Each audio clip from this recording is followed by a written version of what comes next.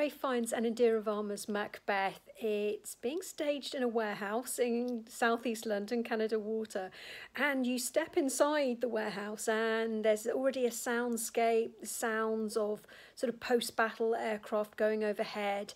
There's a siren, almost like an air raid siren, that goes off to let you know that the house is open, and I quite liked how that atmosphere was building.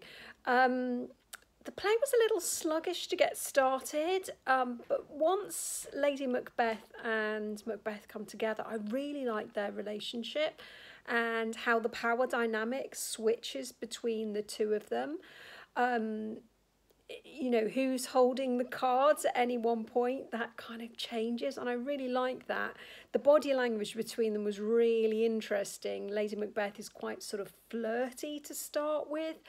And then you see her kind of retreating from her husband as she loses control of him, and I like that. There are periods when there are times when it sometimes feels like the actors are just stepping on stage to do a speech and then stepping off again, occasionally, which wasn't so good.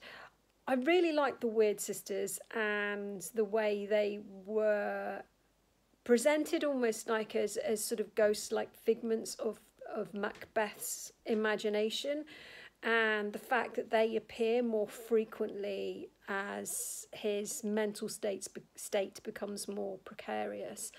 So yeah, definitely things that I liked. There was a lot of stage blood. I'm always in favour of stage blood. I don't like dry stab, so that gets a bonus point as well.